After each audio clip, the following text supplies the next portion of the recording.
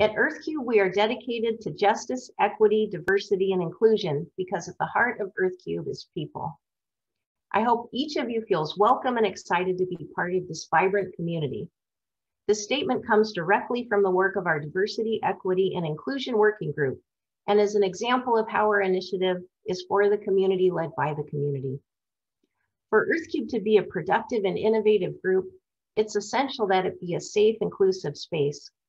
Outside of the technical and career benefits, it should be a place that you're glad to spend your time.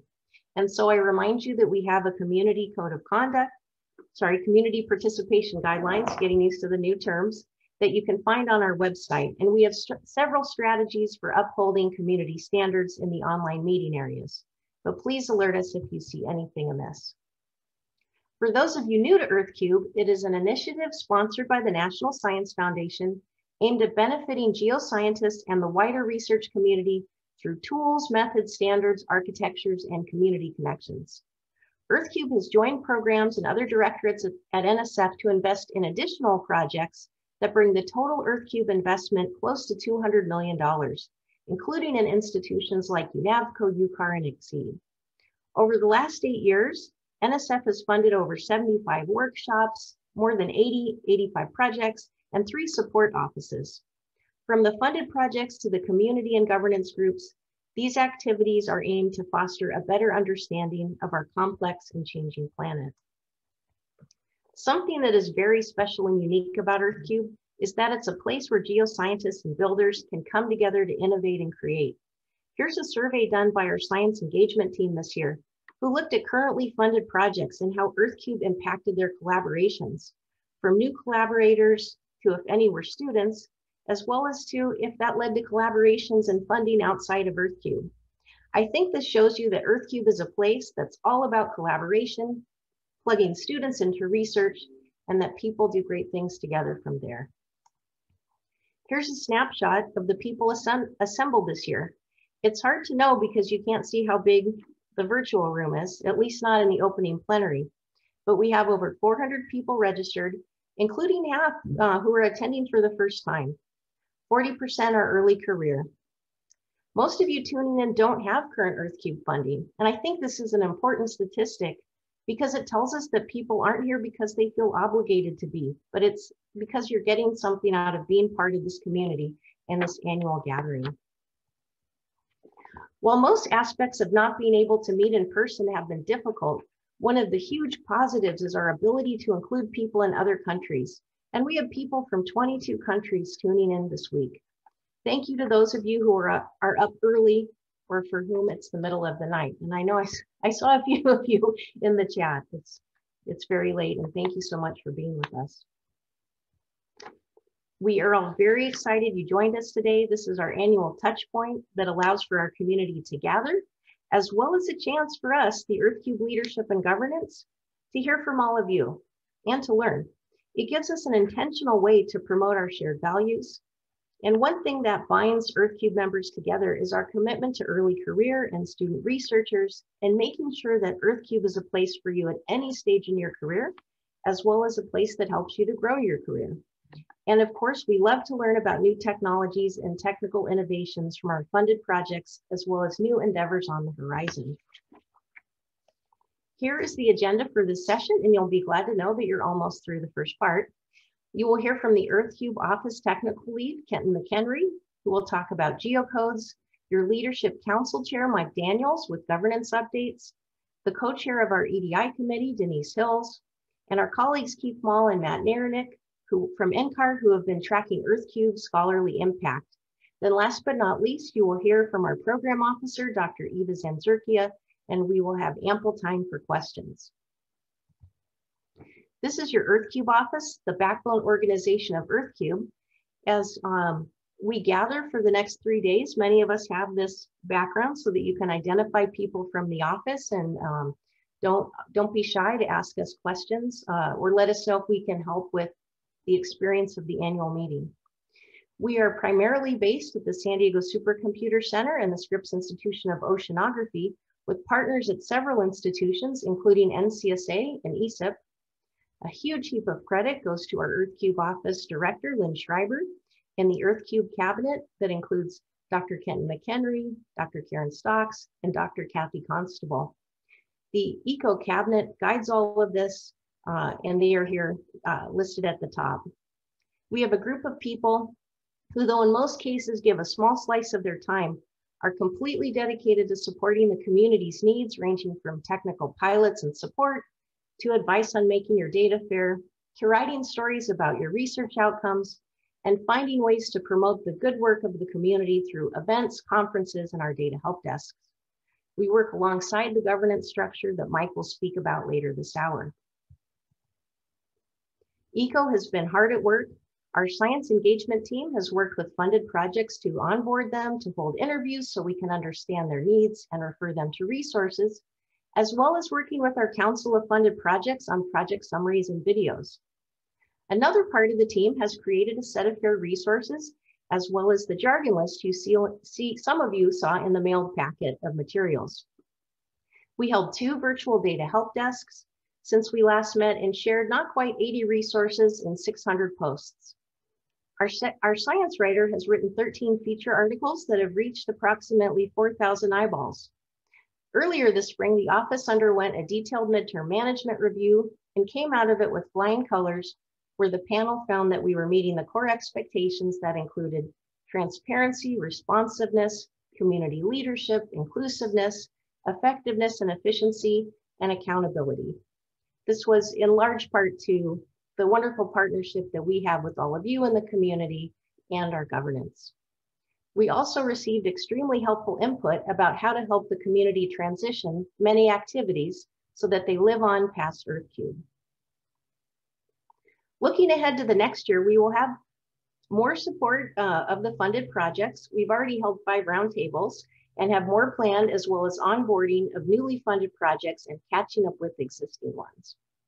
On our slate for new guidance documents, we have things on software and data citation, ethical considerations such as the CARE principles, which you'll hear about tomorrow afternoon. And we will also transition from holding data help desks to assisting with groups who want to organize their own. One of the outgrowths of the consultation with funded projects spawned this idea of webinars and usability and sustainability that projects are craving. Again, an area of special emphasis for EarthCube and the governance team is an interest in supporting our early career folks and students. So 2 quick opportunities I'd like to tell you about. If you don't know about the Earth Science Information Partners, they're not just an important partner of the ECO, but also of great interest to our community. And we want to make sure that EarthCube is well represented in the applicable clusters and has learning and outreach opportunities for the good work you're doing. To that end, we are partnering with ESIP to cover some EarthCube member registrations. And you will see some more information in the chat and also for those of you who signed up for the EarthCube Slack channel. A second opportunity in this year's, for this year's informal mentoring is going to happen at the Gather Town Beach. And this will be during the coffee breaks and during the poster sessions.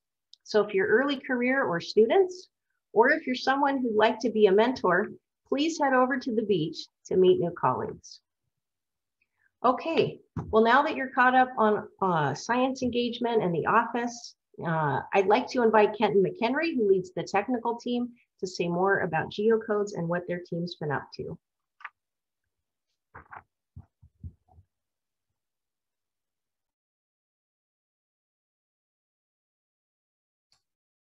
I'm assuming everybody can see my screen?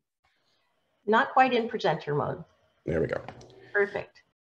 So I'm Kenton McHenry, and I'm serving as the technical lead for the EarthCube Eco office. I wanted to first highlight the team. It's made up of a number of folks across a variety of disciplines spanning geoscience, DevOps, back-end development, front-end development, and a new kind of area for some of these activities, UI UX, the user interface, user experience kind of aspect of things. And not all these people are 100% on this effort, of course. There's fractions of times across different priorities as need be. But I would like to point out that we do have a good background with regards to supporting NSF software cyber infrastructure efforts delineated by this diagram in the background with regards to kind of the DIBS roadmap that was laid out some years back as part of that effort. So what I want to point out is one of the things that we've been dealing with regards to EarthCube is with regards to its funded efforts and the activities it supports. There have been 85 funded efforts to date around things to develop tools, data resources, infrastructure, standards, things like that. Many of them with artifacts that are software or data in nature. Those are the important outputs that come from these things. And there is also other stuff within other aspects of the NSF portfolio that are relevant to geoscience as well. And one of the key challenges has always been with regards to these things is with regards to outreach and exposure and kind of the preservation of these software or data artifacts so that they're reused, so that post-funding these things kind of can live on and be useful to the scientific community. With regards to exposure also, there's aspects of reducing duplications of efforts. With regards to longevity, there's aspects of packaging these things so they're runnable and well documented and so forth. So a big part of the office, I think, ever since its beginnings, even prior to our office, has been how to address this and what to do with it. And this isn't unique to EarthCube at all. This is across science, but for us within geoscience. So there's been a number of activities to address this. The previous offices have put together a tools inventory to catalog some of the EarthCube funded activities. There's been work with Ilya Zavslavsky and Steve Richards and Dave Valentine to put together this resource registry to kind of catalog everything of relevance to geoscience. There are some challenges with regards to these approaches in regards to this need for this central body to kind of manage these things and gather these. And that's always a concern with regards to sustainability. So that's on the tools front. And I'll touch more on the tools front in the later plenary about the notebooks, which addresses on that even further. But then on the data front, there's this effort called geocodes. And again, this was started by the previous office. And the idea here is really with regards to the different data repositories out there that hold data relevant to geoscience and the ability for the community to access and discover that data and do stuff with that data. The idea was to do something that's really analogous to what Google is for the web. To kind of put together what is needed in the back end so that these data repositories can be crawled. So that something out there can search through all these different repositories, build an index so that you can know what's out there, and then have this nice user interface portal, kind of like a Google thing, where a user could just go to this one spot and find the data sets that they want. So the previous office prototyped this. There was a lot of work with what is referred to as the Council of Data Facilities. These are the repositories that house a good chunk of geoscience data. And what they don't dig too deeply into this slide, but this kind of is just what is required to do that is this a thing called Science on Schema, which is based on schema.org, is these web annotations that you attach to your data repository web pages that allows them to be crawled. And so there was a lot of work to kind of build that out within these different CDF repositories so that a prototype could be stood up and demonstrated in terms of what's possible if folks adopted this kind of approach. And this is analogous again to the web with the idea of adopting standards like HTML or HTTP or TCP/IP. This is what makes the internet an internet. You can have different browsers and different web servers, and everything just still works. And that's what we're trying to do here for geoscience and the data around it. So with regards to us and our new activity within this office, we were charged with a couple of tasks. One was to kind of take that prototype to the next level, make it more production ready, deploy it for broader use. One of the aspects that we've been trying to deal with for a while as well as the tools, as mentioned before. And one of the things we wanted to do with regards to our work with geocodes and the data was tools and data really go together. You need both. And that's more and more the case these days with regards to science, presenting the tools along with the data. So one of the things we explored was, could we incorporate the two? Could we put the tools and the data together within the same portal? So basically the information within the resource registry at this point. And lastly, UI UX. So this is something that I think is often overlooked within science. The idea of the user experience and the user interface are important aspects. And beyond just art, it's all about simplicity, being able to navigate an interface intuitively. And it really is a science behind it as well. And so we were fortunate enough to bring on a UI UX designer and her student Summer to work with us on this to kind of lay out the next interface for geocodes. So this is the design that I came up with. And what I'm going to do now is just kind of go into the beta instance of this and show folks what this looks like. I'm assuming folks can see my browser. If not, please let me know. So this is all it's good, Christine? Okay. So I'll just do a quick search here for something simple. So hydrology. And so I type in my search, simple little interface to just begin your search. And then what you get presented with are data sets on the side here and tools mixed together actually from the various CDF repositories. They're all indexed, and so the search results come from all of those things. On the left here, we have what are the various facets to kind of find your search, and some of them are collapsed to kind of minimize, the information overload. But what you'll see here is there is data and tools. So if you click on the tools, you'll see that there's one tool in this particular case. But there are mixed into this, both of those aspects of things. And so there's other facets. You can search on keywords for various things and filter on those and combine those, locations, the publishing repository, years published, and so forth. So a couple of examples that we put together are some possible queries. So one was, perhaps a researcher is looking for high resolution LiDAR data of the July 2019 Ridgecrest earthquake sequence in order to study surface ruptures and ground failure features. So doing that kind of query, they'll get these results that'll pop up shortly. Unless everybody's hitting the system at once, in which case it'll take a minute.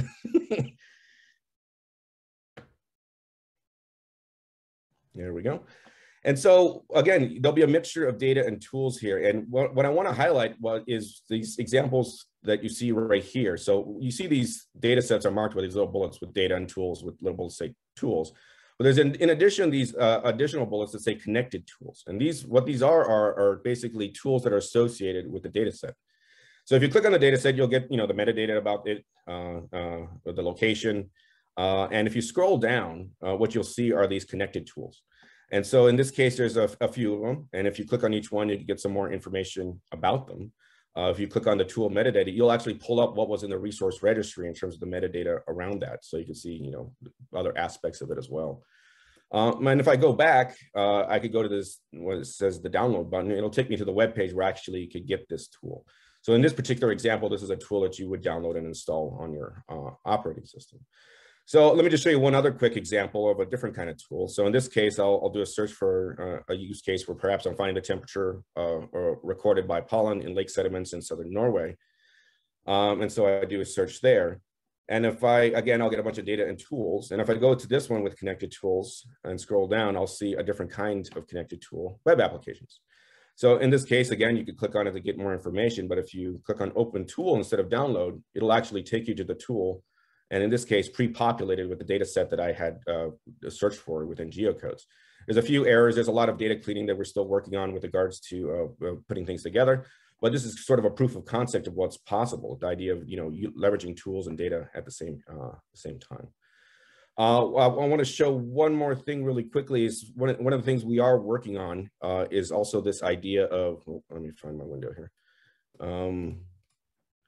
This idea of connected data sets.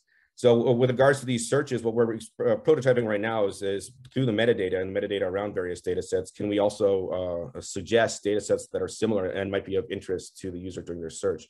So we have a simple approach set up at the moment. It's just based on metadata surrounding these data sets, but you could try it out and see how it works. This was at the request of the Leadership Council in regards to something that might be useful for the scientific community. So there's a prototype in place with regards to that, and it's what we're working on actively right now. So feel free to try this. You could go here to beta.geocodes.earthcube.org and try it for yourself there. Another thing we're working on is actively other sources for these information around tools. And so, as I mentioned, we're leveraging the resource registry and the lots of the work that's been done there by Ilya and others. One of the other things we're looking at is the work by Simon Goring on his effort called Throughput. And what this does is it basically crawls GitHub repositories to find software and associated data sets to that software. So we're working with him on that. We've interfaced with his API for that system, and we're beginning to pull in some of that data. And so this is ongoing work as well. But the idea here is to further flesh out the amount of tools that are associated with data sets. So I'm going to end with this last slide here and just mention that one of the things that's come out of the ECO office and largely led by the Leadership Council with some contributions from the ECO office is this specifications document with regards to products of EarthCube, things they should try to do in order to make them more reusable, increase exposure and so forth. And this touches on every aspect of what we're doing on the tech side, for example, geocodes, and also the notebooks that I'll mention in a later session as mentioned. And so please take a look at this with regards to your activities. There's important details with regards to just getting these tools out there and more broadly used. With regards to geocodes, it touches on, for example, making sure data sets are in one of those CDF repositories, for example, either that or supporting science on schema. So I'll conclude there and hand it back to Christine. Thank you so much, Kenton. We did have one question that came in for Mimi, if I can ask you. She asks, is the header code inserted for geocodes something that anyone can insert into a data set they're publishing, or something that a repository would do? So I'll leave it to some of the tech folks to refine what I say. But yes, anybody can do this. Usually, I think what the approach is, you write some code that kind of auto-populates the headers for you on these portals. But anybody could do this. And so we worked with the previous office, worked with the CDF repositories to kind of implement this for each of their technologies. But it's not exclusive to them at all. Super. And if you have other questions, feel free to put them in the chat for Kenton. We will answer them in text, and we'll take ones at the end as time allows. So with that, I'd like to thank Kenton and turn it over to Mike Daniels. If you haven't had a chance to meet Mike, especially those of you who are first time to the EarthCube annual meeting, Mike is our Leadership Council Chair and just an incredible and wonderful person to work with. So you will want to get to know him. Oh, thanks, Christine. Yeah, I was looking over the participant list and realizing, boy, it's been a long time since I've seen some of you, and I'd especially like to meet some of the new folks. But so what a year it's been, and it's exciting to see things opening up a bit. I'm going to try to cover, of course, we can work remotely like many other organizations have, and so I'm going to try to cover very briefly the happenings in the EarthCube governance community. For those that don't know, this is the structure of the EarthCube governance. There's the Leadership Council, which is made up of chairs of each of these technical committees, except for the Council of Funded Projects, as well as some at-large members, an early career member, an early career person as well. And so this is the makeup of the EarthCube governance structure. It's elected by the community for the chairs, and then volunteer participation from a lot of folks. I gotta move my. This is the current makeup of the Leadership Council. As you know, if you followed EarthCube and received the emails, we just had an election. So there'll be a new Leadership Council transitioning actually after this meeting. So the folks I want to thank in particular are Jed, Brown, and Masa, who are leaving the Leadership Council for this cycle. And then we're starting a new Leadership Council, which is made up here. So I want to welcome, Leah and Stephen, as well as returning members Dave, Denise, and Isabel for the 2021-2022 Leadership Council going forward. As far as Leadership Council highlights, some of the things we've done, this is just a short list, is approval and oversight of these 2020 and 2021 working group proposals. So essentially, they're very low overhead ways to get some work done in EarthCube and get compensated for that work, bring in experts, and use some modest funds to accomplish some work. And I'll be talking about, giving examples of what these working groups did over the past year. We do a lot of information exchange among the governance committees, making sure that everybody's on the same page and keeping track of the work that's happening in the committees and sharing it with the other Leadership Council members and therefore the committees. We do a lot of discussions with EarthCube on core initiatives, core EarthCube initiatives such as geocodes, the AGU, FAIR, website formatting, annual meeting planning, and those sorts of things. And then we participated this year in the NSF review of EarthCube, of the EarthCube office, which, as Christine said, went very well for the office and well deserved.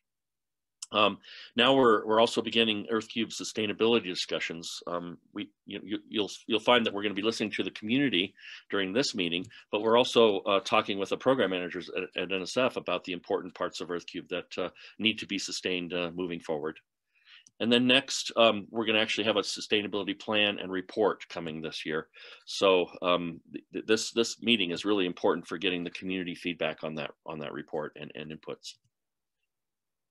Then in this final year of the EarthCube office, we'll be implementing their year 3 budget, and we have in that proposal an opportunity for new working groups to be formed pending approval from NSF.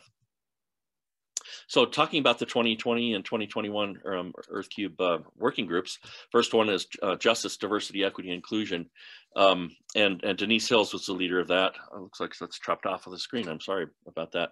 But basically they looked at community participation guidelines, and we'll actually have Denise, give you a full report of that following my talk here. There's a lot of synergies between this this group's work and the Earth Science Information Partners work. So the community is moving in a common direction regarding these issues, and they're obviously very important. And we're not going to get good science unless we address these kinds of things.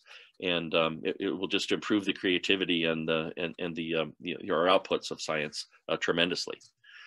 We also have a learning communities working group.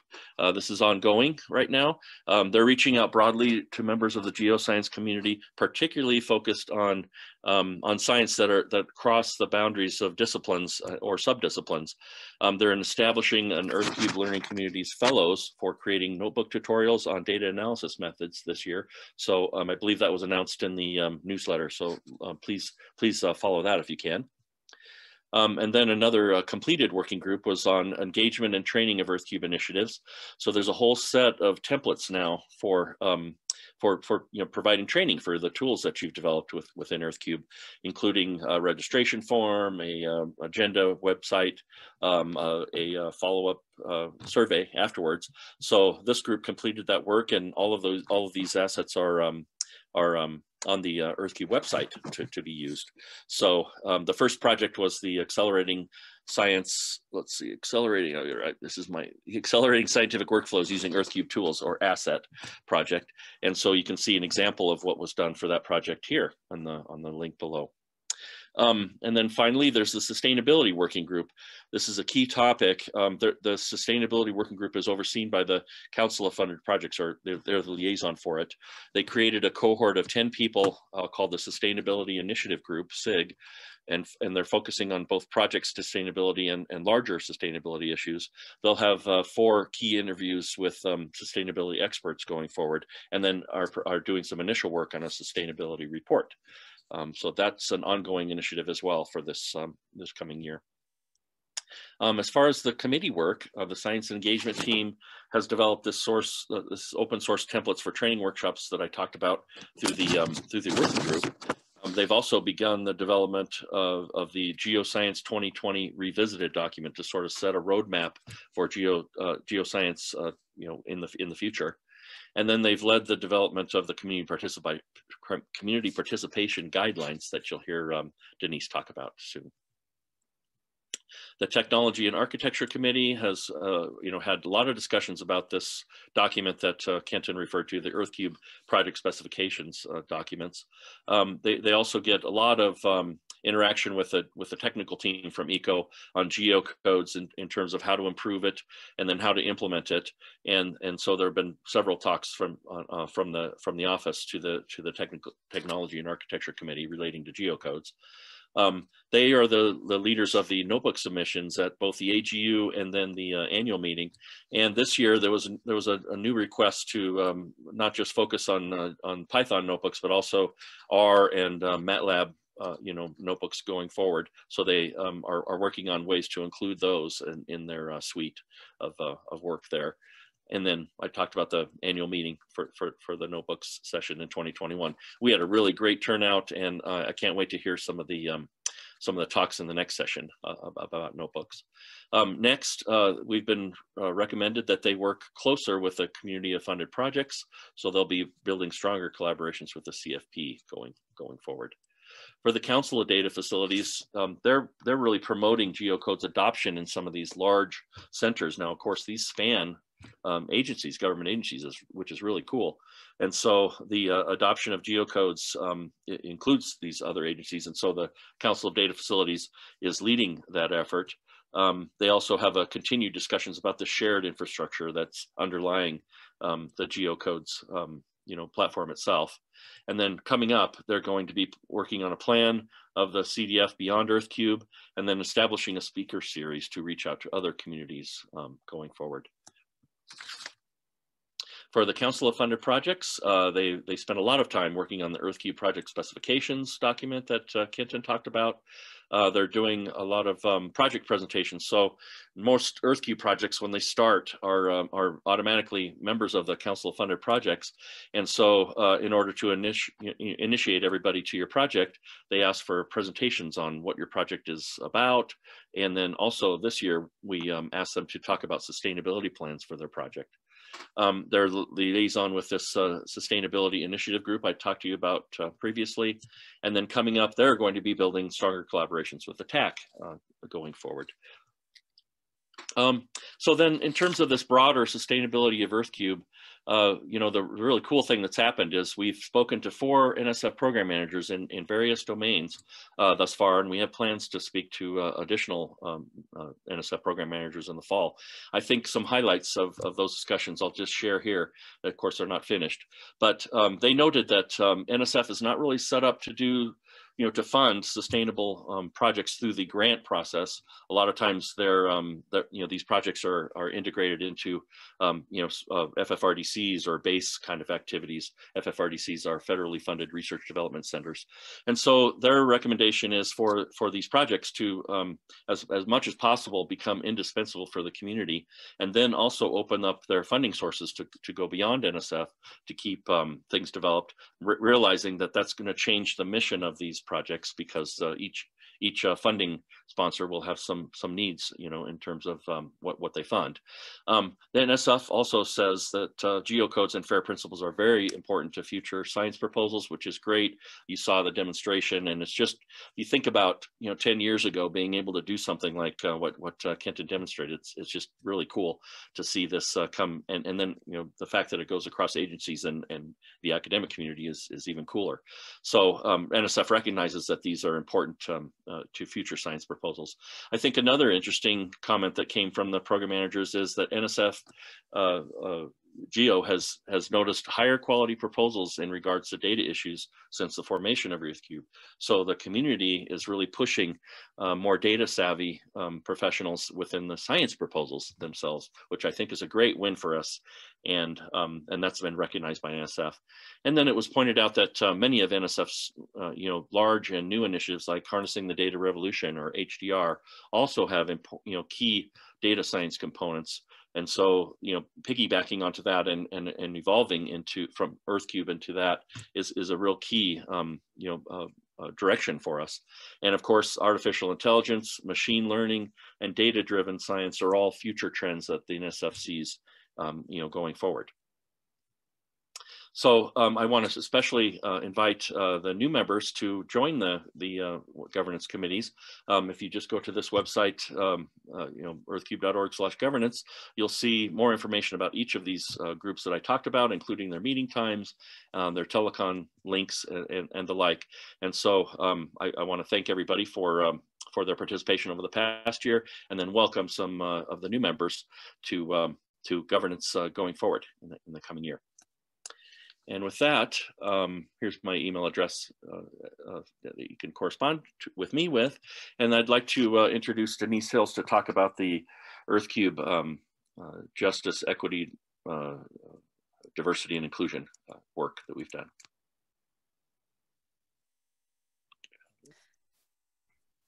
Thanks, Mike. Give me just a second to share my screen. There we go. Share.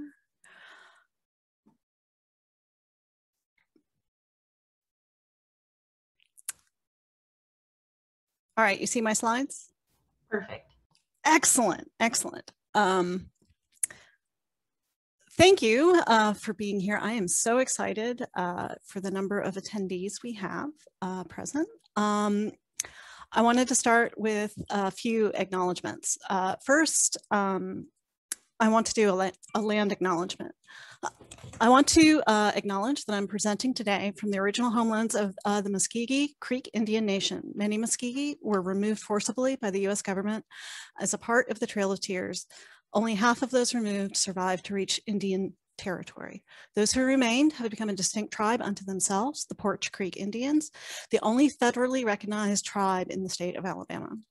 Make this acknowledgement to honor those who lived here before and to recognize the role of my ancestors in the genocide of those people.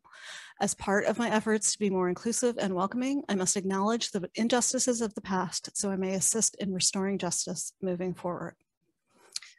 And so that leads to the work of the working group, the Justice, Equity, Diversity, and Inclusion Working Group that the Leadership Council and Governance decided was so important to do. We were given many charges, but we decided to focus on the community participation guidelines. And also I want to acknowledge Masa Baranovich, my co-chair, Simon Coring, Isabella Cruz, Emmanuel Ninju, Sarah Stamps, and Steve Diggs, the other members of this working group. We would not have been able to get this together into such a strong document without their participation and support. So what are the EarthCube community participation guidelines? EarthCube recently adopted these community participation guidelines. And as Christine mentioned, we chose to do community participation guidelines because really the heart of the sorry, my cat really wants to be part of this. The heart of EarthCube is people. EarthCube puts people first and tries their best to recognize, appreciate, and respect the diversity of our global contributors. So we chose to do community participation guidelines rather than a code of conduct because, and I'll often refer to this as CPG.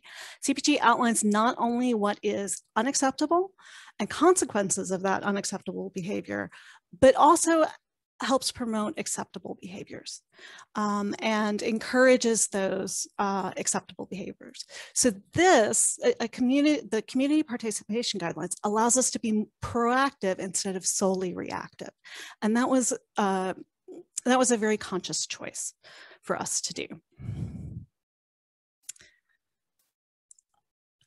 I hope you all have read the community participation guidelines. You at least had to acknowledge that you did when you registered for the conference. There are both, you can make an informal report or a formal report. Informal reports would be, talking with someone from the ECO office, speaking with another EarthCube leader, such as Mike Daniels or myself, or somebody else trusted within the community, and raise your concerns in a little bit more informal method. However, we also do use, we've contracted with a company called Integrity Counts. They are a third-party whistleblower service where you can make an anonymous or semi-anonymous report, as well as you're able to exclude certain people from ever being able to see that report. And it provides a level of protection for both you and for the process. There's a lot of transparency built in as well as we are going to be very agile in how we address these reports. Reports are always going to be taken seriously, no matter, even if you think it is just a very minor thing. Please feel comfortable in reporting it because we want to make sure that everybody not only feels welcome, but included on every level. So, but we are also going to try to address any report with compassion and education. This doesn't mean that we're not taking them seriously, because of course we are. And if there is an egregious complaint, of course it's going to be handled appropriately. But we're also hoping to change the culture within geosciences, but we're going to focus on EarthCube for right now. And that compassion and education will help facilitate that overall cultural change. Kind of future looking, as well as kind of what our CPG has inspired. The effort was specifically recognized in the midterm review panel with this paragraph. The ECO's efforts to develop and implement a DEI statement and community guidelines document are especially notable. Ensuring the JEDI statement is included at the start of each EC meeting helps to infuse cultural change across the EC governance and broader community. The review team felt this activity was an excellent display of inclusiveness with the broader EC community, leadership in achieving sustainable consensus with the stakeholders, accountability with respect to the expectations for engagement, and transparency of process. Our CPG also has had impact beyond EarthCube. It has been already modified for use in lab groups and workshops, and GoFair is in the process of adapting to their needs. I must also, I forgot to acknowledge this at the beginning, these CPG were modeled off community participation guidelines recently developed and adopted by ESIP, which were modified and from community participation guidelines that were put out by Mozilla. So we are building on the work of others, and others are building on the work of us. I would be happy to take any questions now or privately, but thank you very much.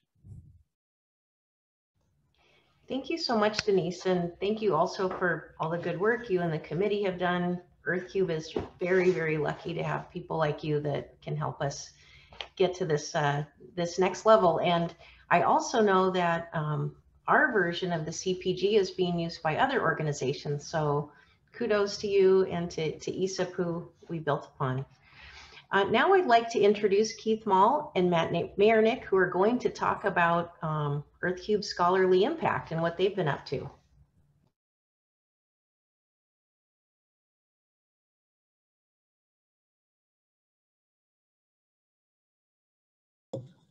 Okay, how about now? Good. Hopefully you can see my screen. So my name is Keith Maull, and I believe my colleague Matt Mayernik has been working with me on this project, is also on the line. I'm gonna make sure I start my timer so that I'm aware of my time. So today's presentation will be about an update on the metrics project that Matt and I have been working on, centered around mostly publications and processes and understanding the impact of the EarthCube project from that perspective. But I will, in the next slide, sort of give some information about, you know, how we hopefully intend to deal with other parts of the project that aren't necessarily represented in publications. All right, so let's see. Okay, so what is this project? Ultimately, you know, the goal of this project is to understand the outputs of the EarthCube project over the, you know, since the inception of the funding. And we are aware that publications are, you know, the gold standard, if you will, for assessing scholarly impact at the very least. But we also acknowledge that there are a variety of other assets that are produced out of projects, and especially this is true in the EarthCube space, where we have, as mentioned earlier with Kenton and Mike's talk, we have papers in addition to software data and other project outputs. So we are aware that those are outputs that we need to be thinking about, but the scope of this presentation will be limited to publications for now. And why are we doing this? You know, ultimately, we want to understand the contribution of this project from the lens of publications first, and then we're going to fan out into some of these other outputs and start to see just exactly what and how we might assess impact from the lens of these other things. But we are really interested in understanding how what we learn from this can help drive community activities and decision making. And we're also interested in thinking about what types of metrics frameworks we might be able to insert into future processes. The other thing is that everyone likes to see, you know, what has happened in the past. You know, nothing is more satisfying than to look at papers that you or your colleagues have written and see citation counts steadily increase over time. You know, so this historical view is important not only for, I guess, maybe our egos, but also it does give us some real tangible things to think about in terms of where the project or where the program has come. Okay, so within the scope of the data I'm going to talk about today, the inputs that we utilized for this analysis were the awards from 2013 to 2020. And what we did is we extracted all of these self-reported publications by the PIs as identified through the NSF reporting mechanism. So the NSF database, which all the PIs here are familiar with, requires annual reports, and in those annual reports, there are inquiries as to the publications and other, mostly publications and other things that you have produced as a result of your funding. We've extracted that from the NSF database and proceeded to accumulate the DOIs for those citations and for those publications. And from that, we develop a mechanism for analyzing the entire scope of what comes out of that. I'm not going to go over all of the details. These slides will be available, so if you want to see those or ask me questions later. But we are using a number of other tools. Again, where the input is coming from the NSF directly, but we are using Crossref, Clarivate, Scopus, Dimensions. We use GitHub and DataCite to start analyzing some of the both repository activity and the dataset DOIs, which we're just starting to get into some of the details about how we're going to do those analyses. Today's analysis, though, will be based on data that we extracted from Crossref. Okay, one of the things about, when I'm about to present, I wanted to give some methodological caveats about it. If we look at the space of all publications, all self-reported publications on the outer ring, everyone knows that, there are issues with self-reporting. Maybe you forgot to add a publication. Maybe at the time that the publication data was extracted, it was out of date with reality.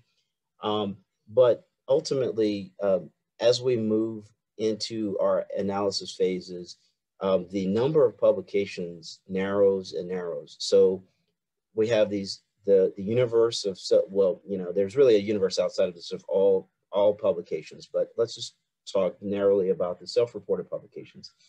And then we have publications with DOIs, and then we narrow that even further with the publications that are indexed by the data sources that we use. This is an important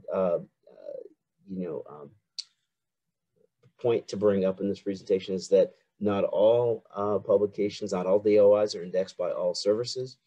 And we do see discrepancies, and that's one of the reasons why we use as many tools as we do. But at the end of the day, what we need to realize is that no analysis can cover everything. And so we know that this is not 100% complete, but it is I think that it is a fairly good representation of reality. Okay, so with respect to traditional bibliometrics, I think everyone more or less understands that we've got citation counts, we've got publication venues, we have authorship profiles. And these are some of the things that we are looking at as we navigate through the analysis. As we look at the relationship that we've had, which is, sort of been going on for a while, since about 2017, we started with a small trial of looking at the publications that were coming out of the program.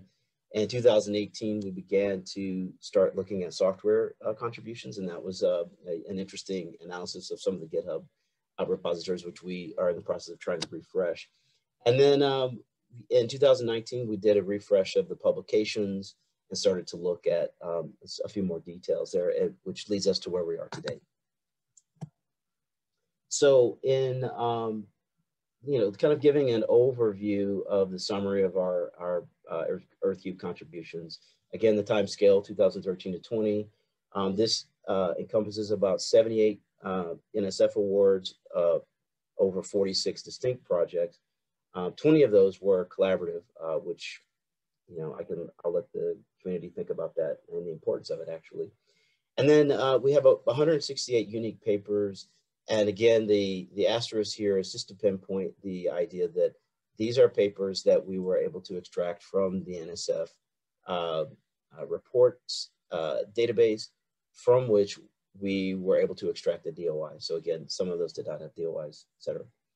We analyzed those 168 papers, ended up with 2,600 citations, and that's about as current as we can get within the last 4 weeks or so. And that gives us about an average of 15.48 citations per paper, which is actually quite good.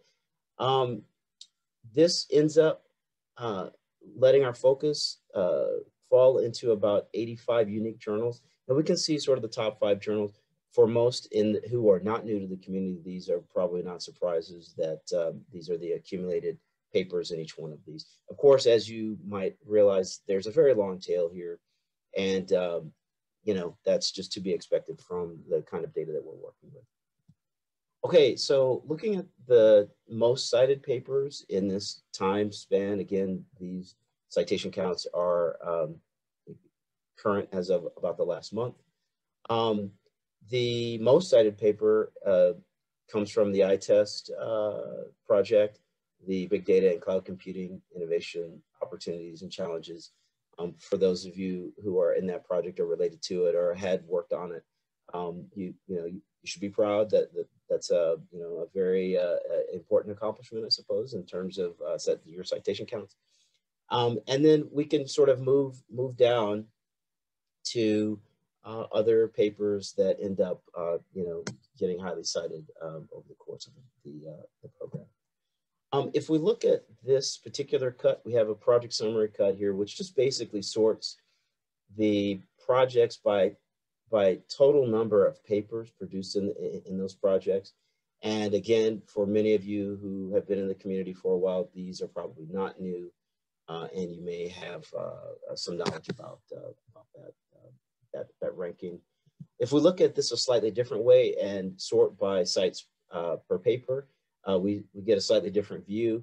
We could have very lengthy discussions about, papers, a small number of papers getting a large number of citations, or a large number of papers getting a small number of citations, and everything in between.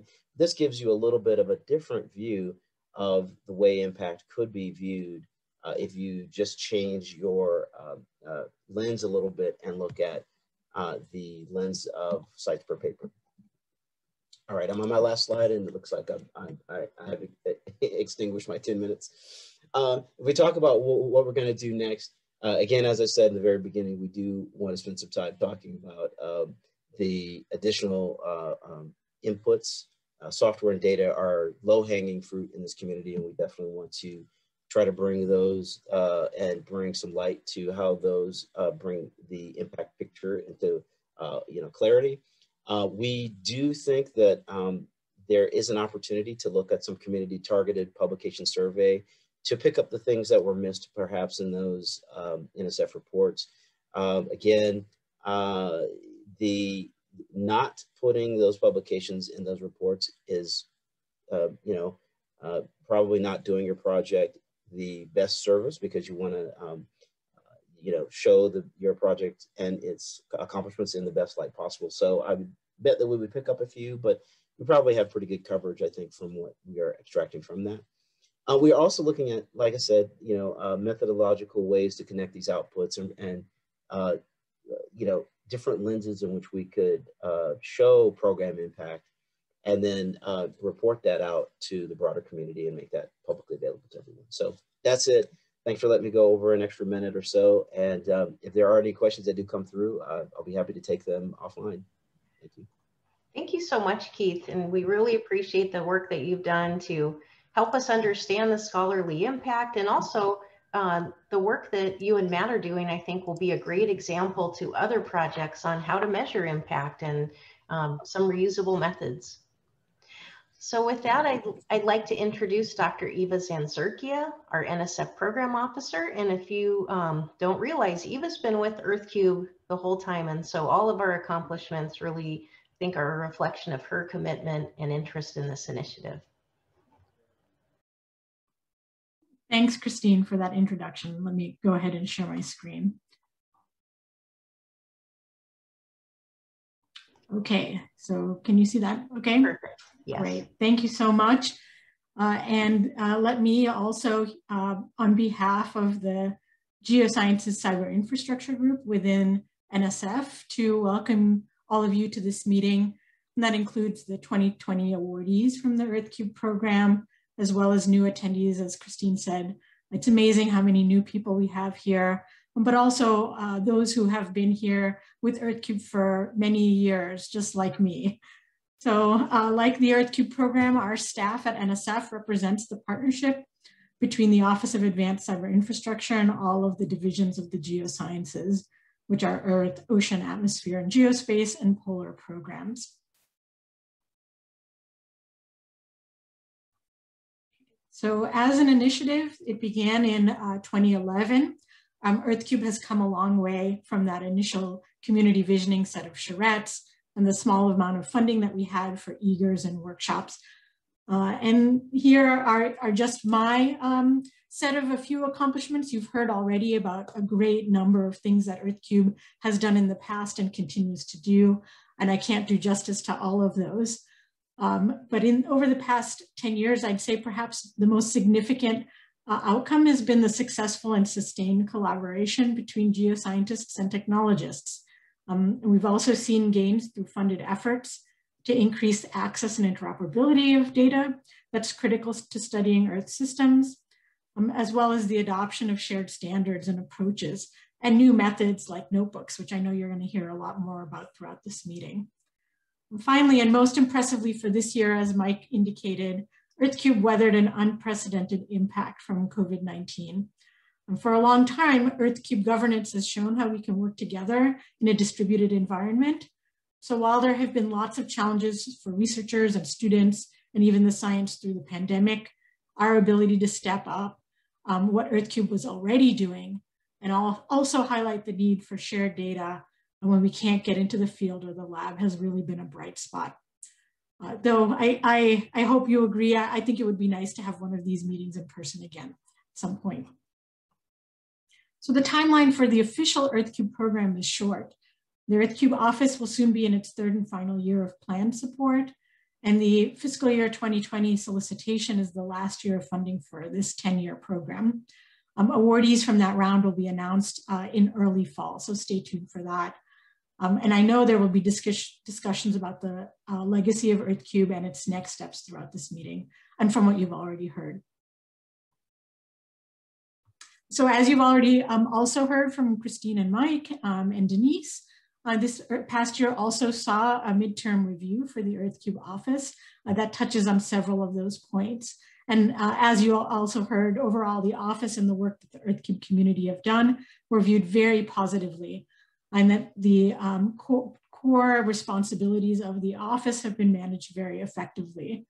And so I've summarized here just 3 of the recommendations in the report, which all in some way acknowledge and respond to the end of EarthCube as a program.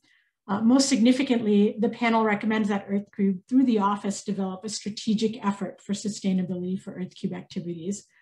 This includes a release schedule for geocodes to promote the broad adoption across the geosciences of these standards, as well as exploring partnerships and integration with other activities that can include ESIP, professional societies, other facilities. And I know that this question of sustainability and how to achieve it are not easy. There's no quick answers or guarantees that everything that should continue to exist will be able to, at least in the form that we know of it in now. And so I know that the upcoming year and discussions will be really critical for this community. And all of these activities will require close collaboration and involvement of all of the aspects of EarthCube governance, our data facilities, and the community at large. So from the NSF side, things are changing and new initiatives and opportunities are continually emerging. Our hope is that through this year, we can work with the EarthCube community to communicate these opportunities in a way that is beneficial to you. So I'd like to spend the rest of this talk outlining some of these changes in the federal level and the anticipated impacts on NSF, and what this might mean for the Geosciences Directorate at NSF and its focus. And finally, I'll talk about some of the investment opportunities and priorities for the Office of Advanced Cyber Infrastructure. As I said, they're our partner in this effort. So first is that we have a new administration, and that is changing the prominence of science in the federal landscape. One example is that the Office of Science and Technology is now a cabinet level department. And we anticipate that this will lead to more focus, not just on NSF, but support for science across all federal agencies. The administration has also articulated 4 urgent out-of-the-gate priorities, which includes addressing COVID-19, racial justice, again at NSF, like you've heard in EarthCube, We call this JEDI, Justice, Equity, Diversity, and Inclusion. The other priorities are economic recovery and, of course, climate change. And the last one is one that will have significant impacts on the geosciences, as I'll describe next. So to emphasize the importance of investing in R&D, earlier this spring, the administration released a white paper describing a new investment plan. This plan includes a call to Congress to increase the investment in NSF by $15 billion and to create a new technology directorate to improve US leadership in new technologies. The details of this are still to be worked out and agreed to by Congress, but I'll talk a little about how this has impacted NSF plans already. Oops, excuse me. So those administration priorities dovetail really well with the goals of the NSF director, Sathuraman Panchanathan, who has emphasized the importance of partnerships to achieve 3 pillars for the future of US research. These pillars are to advance the frontiers of research, to ensure accessibility and inclusivity in science, and to secure global leadership. And so you can very clearly see how these are well aligned with the administration priorities. Which leads us to the fiscal year 2022 presidential budget request for NSF. This request would make NSF a $10 billion agency for the very first time. And this is a significant thing. You put in another level of visibility and oversight at that budget level. The emphasis for this increase is on climate science and sustainability, increases to fundamental research, advancing racial equity, and this new directorate for technology and innovation, as well as continued investment in the construction of major research facilities. So let me focus on the climate theme from the budget request. This sets a clear direction and emphasis for the geosciences and its investments in the next several years. And the Geo Directorate will lead NSF's efforts in this arena. We've organized around the US GCRP investment themes, which cross-cut the domains of geosciences. These themes are the ocean's role in climate change, terrestrial and climate interactions and water sustainability, the role of the cryosphere, understanding and modeling forcings and feedback within the Earth system, and understanding its predictability and resilience. So GEO will emphasize support in these areas for research and infrastructure in the geosciences, an increased investment in the GEO Initiative COPE, which stands for Coastlines and People, and through guidance for an anticipated report from the National Academies of Science, Engineering, and Medicine on Earth system science. So that report, which we expect this year, was commissioned by NSF to describe a compelling vision of how we can advance a systems approach to studying the Earth. That report will identify facilities and infrastructure, including computational data and analytic support that are required for Earth system research, as well as planning for future cyber infrastructure.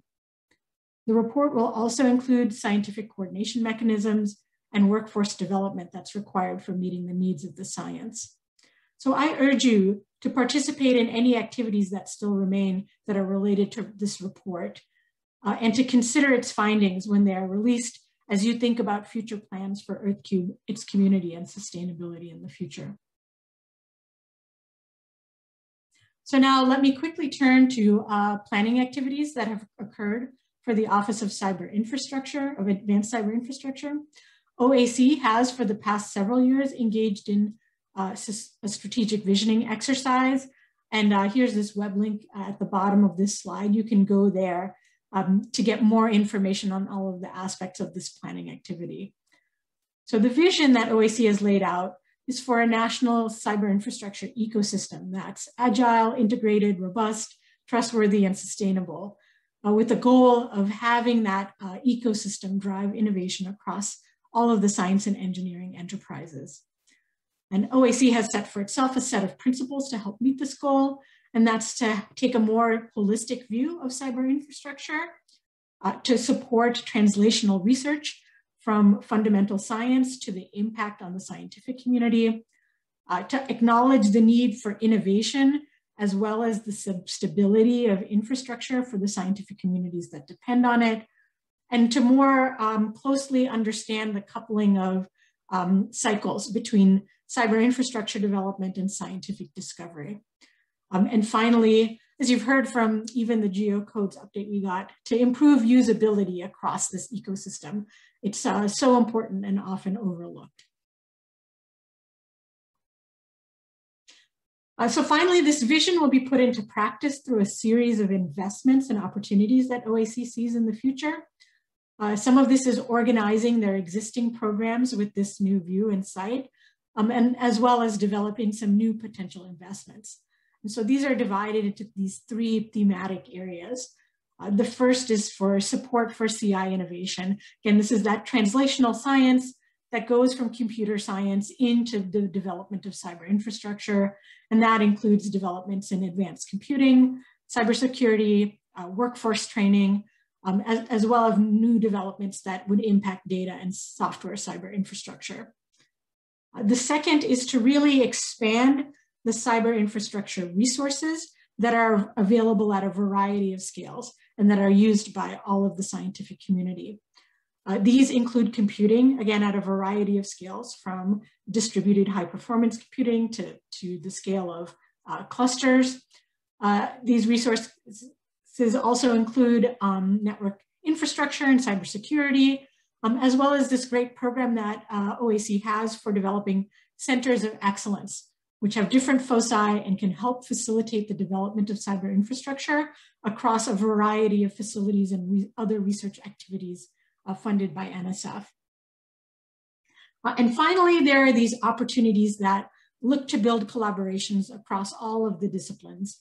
And many of these are programs that you're familiar with, such as CSSI, which help advance science by building robust cyber infrastructure for the scientific community, as well as other opportunities such as cyber training for workforce development, and the CSER program, which is used for smaller scale emerging efforts in CI, which might not be ready yet for submitting to something like CSSI. So let me end by reiterating that new cyber infrastructure and geosciences opportunities that are of interest to the EarthCube community will continue to develop at NSF and in other places. And we will continue to try to make those opportunities visible to you. You can always go to this website, which is hosted by Geo, to get a quick view of that landscape and the opportunities that are currently available that are related to CI and Geo, and that we participate in each year. And finally, I look forward to talking to you, whether it's as part of EarthCube or part of your own scientific research, about ways that we can support what you're doing. So thank you, and let me turn it back over to Christine. Eva, thanks so much. We have a great question in the chat from Ari Asmi, who you know, and thank you, Ari. I know it's 8 or 9 p.m. where you are, excuse me. He asks, does NSF see transatlantic collaboration opportunities, e.g. with Horizon Europe missions, in the Earth system, especially climate change programs? And he also asks, is there an intent to create new collaborations in the cyber or physical infrastructure in this field? Yeah, both of those are excellent questions. And I think the answer to the first about international collaboration, especially for Earth system science, is definitely a yes. I think we're not in a unique position in the geosciences or climate research,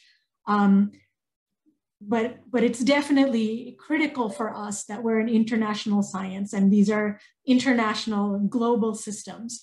And so we definitely see both the value and the need to engage our international partners, both for data sharing and for joint scientific projects.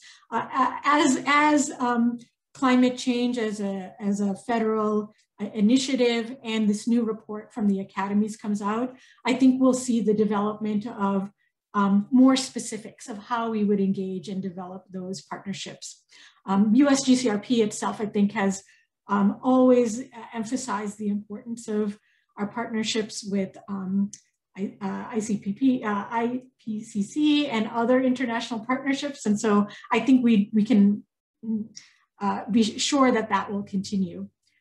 And then, yes, I do believe that for, sorry, the question disappeared from my screen. So let me go back so I make sure that I answer it correctly. Sorry about that. Yeah, no, that's okay. Is there an intent to create new collaborations, infrastructure in this field? Yes, absolutely. I think that that's a highlight for GEO, is to first to understand the state of the art, both for observing systems as well as cyber and modeling capabilities that's required sort of to advance Earth system science to the next level.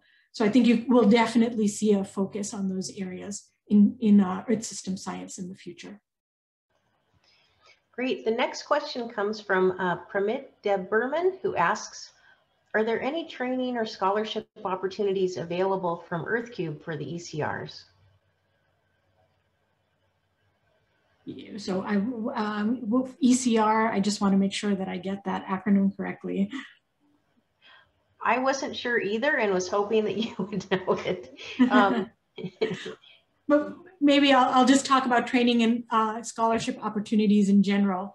So in the EarthCube program, we have always encouraged proposals that are submitted there to for early career researchers. Thanks, Denise. And Simon, yeah, and Sarah. So good, lots of people knew.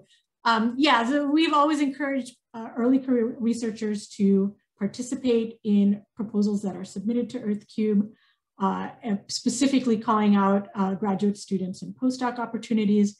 I know that's always been a critical area for the EarthCube governance in the office as well. One of the early EarthCube workshops was wholly focused on early career researchers, because we understood that, you know, even over the course of the 10 years of the EarthCube initiative, those researchers would be the ones that would be carrying forward new innovations in science and any new tools and capabilities that were developed by EarthCube. But as I noted, for Office of Advanced Cyber Infrastructure, there are several opportunities. They highlighted, I didn't talk about this, but in their slide, they specifically mentioned that they're interested in career proposals. So careers are our foremost opportunity for early career researchers to fund their own research. And Office of Advanced Cyber Infrastructure definitely supports those opportunities. Thank you so much, Eva. The next question comes from Basil Teacoff, who says, this question is from a Council of Funded Projects perspective. There is a planned sunsetting of the EarthCube office, but new projects will be funded. Is there an NSF vision to how to provide a community for these newly funded projects? Yes, that is a great question. And I think one that clearly is known in the community. It was also something that was discussed and highlighted in the midterm evaluation. So I think we're interested in learning from this year of discussions with the community about what you see as important to continue, and then how we can find ways to continue that. It sounds like the Council of Funded Projects has been a really excellent emergence from the last few years of governance, and it's something that we'd like to see continue. I think what we need to do is see, well, where are there existing organizations or opportunities that might be a good fit? And if those don't exist, then what's the next step? Is it something that can be funded through like a research coordination network or some other opportunity? Those, I think, I'd love to hear what the community thinks would be good steps for moving forward. Sure, and maybe on that note, I'll just say that that was also on Chow Wei-Phil Yang's mind when they asked, would a potential future EarthCube program engage the new NSF Directorate on Technology and Innovation? I hope you all keep an eye out for that. Well, I mean, we are too. We don't know what it's going to look like yet. But we do know, if you look at on the NSF website, you can find the NSF budget request, which talks a lot about what they might envision for that kind of technology directorate. And so as that develops, I do think it would be a great idea for EarthCube to be paying attention. Several parts, what they envision so far as I can tell right now, is that it would be a combination of existing activities and new ones. So there are already opportunities that are happening at NSF that will become part of that new directorate. And that includes things like ICOR and IUCRC, which are academic and industry partnerships. So do pay attention to those things that are happening at the foundation and what's going on and how this new directorate develops. And as we know more, we will definitely try to make those connections between NSF and the EarthCube community. Thanks so much, Eva. And then the last one, there's just a thank you to you in the Q&A there. And so, well, thanks. Thanks to all of you. I really like looking through the attendee list. I know so many of you, and it's great to have you participate in this meeting. And again, I hope to see you all soon in person someday. Thank you so much, Eva. So now we'll turn to a few logistics, but we do have everyone still on the line. So if you have additional questions, we can take a few more. But before we end, I would like to go over a couple other things that I think will make for an extra fun meeting. Okay, so those of you that are in the US and provided your address, hopefully you received something like this in the mail. For those of you who did not, all of the puzzles are available on our website, as well as the special word search that we held back from printing because we thought it was a little too advanced. But kudos to our EarthCube Office Associate Director, Catherine Kramer, who does and is able to do the Saturday New York Times puzzle. And so we challenge those of you who are great at puzzling to check it out. Some of you have already found it, but our Slack channel is a way to engage with your colleagues, especially during the event. And if you haven't introduced yourself, please find the intros channel and let us know who you are and what you're working on. And this is a great way to find collaborators, and especially absent of an in-person gathering this year. We also have a running threaded discussion at the channel EC 2021. Again, for those of you who like Slack, it's there for you. After the conference, it's a quick way to get in touch with any of us at the office, governance members, and colleagues from across the country in geosciences. And you'll find out about short fuse opportunities. For example, there's a great one from Deborah Kiter, who posted about the National Academy's workshop next week to identify future paleoclimate research directions and the technological capabilities needed to support that work. So new this year, we have Gather Town, which is specifically where the posters are, and it will be up all 3 days of the conference. And remember, early career and mentors during coffee and poster sessions, please meet at the beach. Here is our schedule at a glance. And note, all of these times here are in Pacific Daylight Time. This afternoon is all about notebooks, and we will have opportunities for you to see some of the peer-reviewed notebooks demonstrated, as well as to discuss the research and methods they display. And it's not just about Jupyter. We also have people who are going to talk about R and MATLAB, so please be sure to make that. Tomorrow you have a choice of breakout sessions, and after a short break, we'll head over to Gather Town, where the first half of the accepted posters will be presenting. We also have a parallel session in the afternoon that we're calling the Afternoon Affair. And we are partnering with the Go Fair US office and the West Big Data Hub to bring you fair workflows presented by Carol Goebel and other colleagues. And right after that, you will hear from Dr. Lydia Jennings about the care principles for Indigenous data government. Be sure to come back to our main session, where we will hear more about the robotic mapping of a historic dump site from Eric Terrell and Sophia Merrifield. You may have read about it in the Los Angeles Times or any of the other international news outlets that picked it up. You won't want to miss it. On Thursday, we have an optional session an hour before our regular schedule for those who are interested in hearing more about the Open Topo resource. This will be led by EarthCube and CDF member Vishu Nandigam. Again, we'll have your choice of morning sessions, then a short break for you to grab a sandwich and check email. And then be sure to tune back in for the Mars talk from Anna Grau-Galfor, sorry if I butchered your name, that gives us a view of science on Mars from an Earth scientist perspective. Then following the science talk, we will have the second half of accepted posters, again over at Gather Town.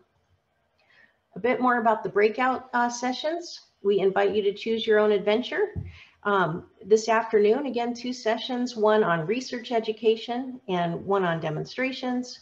Tomorrow, there's a choice between the Future of EarthCube listening session when Dr. Zanzerkia said she'd like to get your input. This is one of the ways to give input. NSF always says they are responsive to the community, and so it's through listening sessions like this that your voice is raised. But we also have wonderful sessions on geosciences databases and the Jupiter landscape.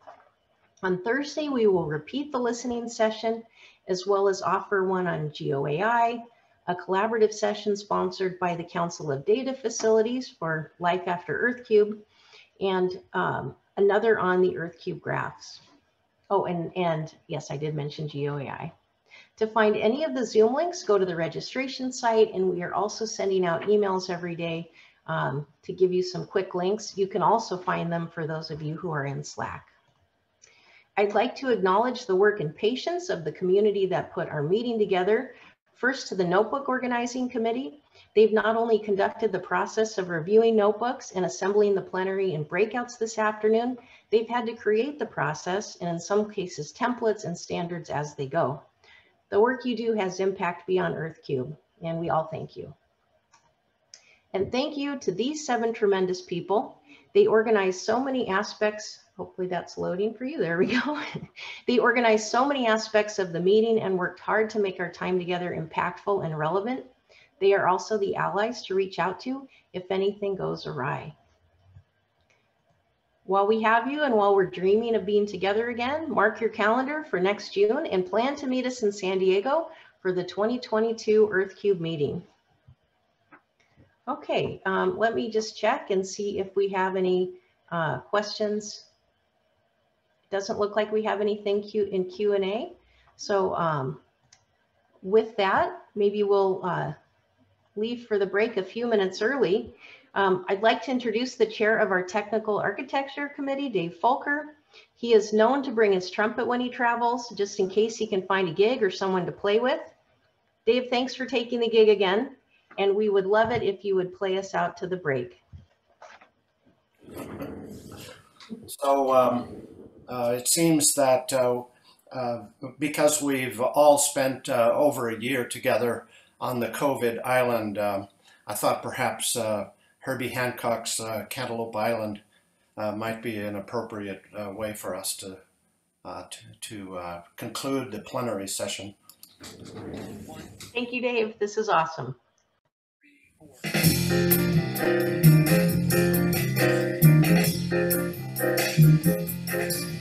3, 4.